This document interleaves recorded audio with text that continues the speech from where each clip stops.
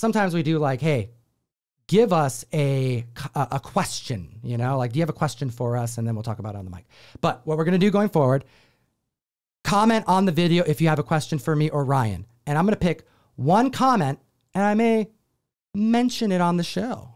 MCR11. This is his question. Name a modern key that seems way too cheap. Example. He gives 2 examples here. First, Riri, which I agree with, and Miles Morales, specifically Ultimate Fallout 4, the second print. I agree with both of those assessments. And for members who haven't noticed, we have some changes to the back wall, one of which you happen to be able to see because it's cropped, but it's still here.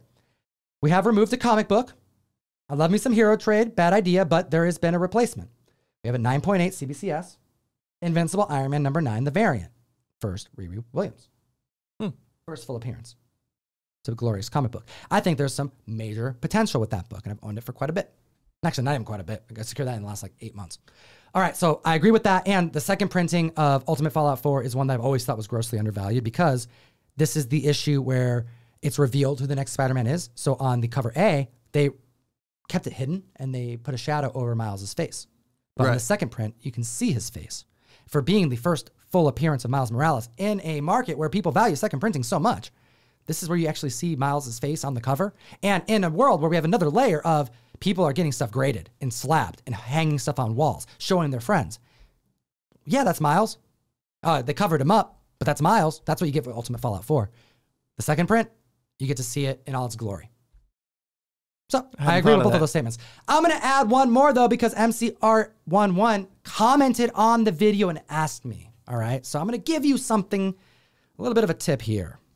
That's how you know that I'm being honest, because I purchased this book. I'm hunting for this book. I want more copies of this book. If you go on eBay, you may fight me to get some of these copies. I'm hunting for them, but I'm telling the community this. So I'm probably creating some competition, but I do it for the comic fam. That's what I do. The Indiana Jones of Star Wars. Oh, they're going to talk about an Indiana Jones key. It's like, I'm hunting for him, man. I'm fighting you for those Indiana Jones keys. Hey, I'll tell you, you should be specking on Indiana Jones. Yeah, there's. Reggie Collects actually called that spec like 8 months ago because there's Indiana Jones 5 coming. It was super delayed. Keep an eye out for that in the dollar bin. But I'm looking for like modern keys that seem way too cheap that are bigger for the comic fam to consider. I'm talking about Dr. Aphra, Darth Vader, issue 3. 9.8s of that book have hit $500-600. All right. And the reason why they did was partially because of the COVID, the pandemic effect and the long delays of Disney Plus. But we know early on that they were looking for an Indiana Jones type of casting.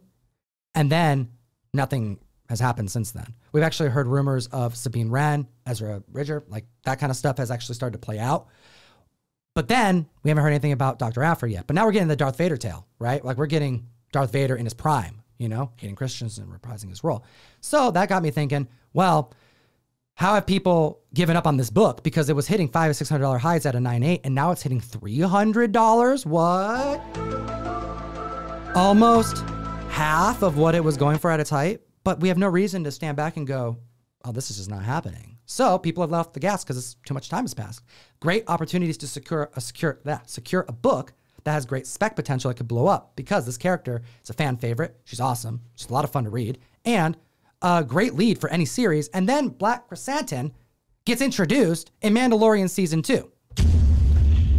If we see... Did he show up in Boba Fett? Excuse me. It's like Season 3, technically. Thank you for the correction. Showed up in season... Yeah, technically Season 3. Basically Mando, Book of Boba. 3. So... we know that Black Chrysanthemum is coming back. He's now working with the team. And we are now gone back in time where we know that Obi-Wan and Black Chrysanthemum have been, like, you know, they crossed paths before. Are we not going to see Black Chrysanthemum in the Obi-Wan series? I hope we do. But I also hope that this is going to have some type of reveal this season, possibly, that introduces Dr. Aphra. But it doesn't happen here. It's probably going to happen somewhere else. Too many characters, comic fam. Too many characters for this not to happen. I'm enjoying it. All right. Oh, my goodness. We're talking about...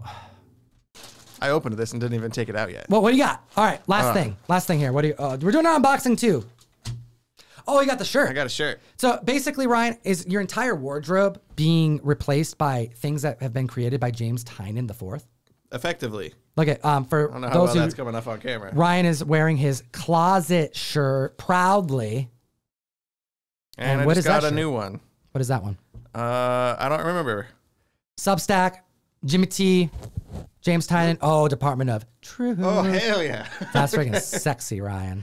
This is Look going to at scare that. people. I don't know if I can wear that. Where I can wear this. That's kind of a weird thing because it looks like what is he gonna be? Right? What is he gonna be eating? That's my question.